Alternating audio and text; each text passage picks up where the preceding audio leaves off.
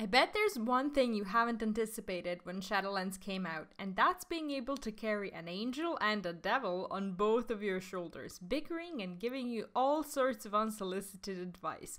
Well, it's possible, and today you'll learn how to get yourself two awesome toys, the Bondable Val'kyr Diadem and the Bondable Sinstone. My name is Ivona from momsden.com, and if you're here for the very first time, go ahead and press that sub button, as I do a bunch of simple WoW guides for classes, dungeons, raids, and collectibles that you love. As you may have guessed already, these two toys are found in treasures that are in different locations, one being in Bastion and the other one in Revendreth. You can activate both of these toys at the same time for 15 minutes on a very short cooldown, and enjoy two of them arguing while you're doing your open world stuff. The first toy, which is the Bondable Val'kyr Diadem, you'll find in the Gift of Chyrus treasure, right in the upper portion of the Temple of Humility in Bastion. Once you get to the treasure, you'll find that it's locked and that it requires you to obtain the Proof of Humility buff.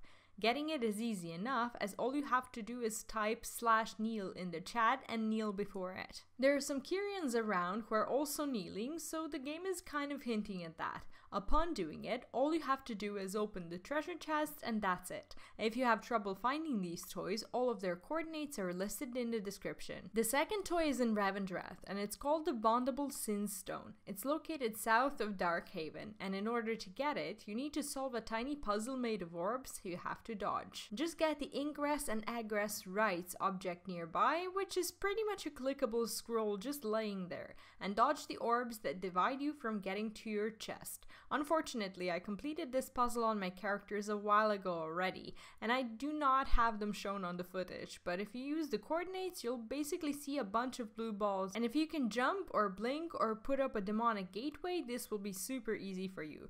Upon reaching the chest, all you have to do is loot it and get your second toy. Now, assuming you've got both of these toys, the only thing left to do is summon them both at the same time, and of course keybind them if you're a hopeless roleplay fool like me. Running around with these two is so much fun, and listening to their arguments as they're pretty much fighting for your soul is one of the largest sources of fun you can get in the open world at the moment, so I highly recommend it. There's also a pretty cool macro allowing you to summon both at the same time, and you can also find it in the description under the coordinates. And that's it for this video. Let me know in the comments if you have any questions or tips for the puzzles, and if you liked the guide, leaving it a like would mean a lot, as that helps the video reach more people. If you want to keep it coming, press the sub button and enjoy more guides. Thank you for watching, and bye bye.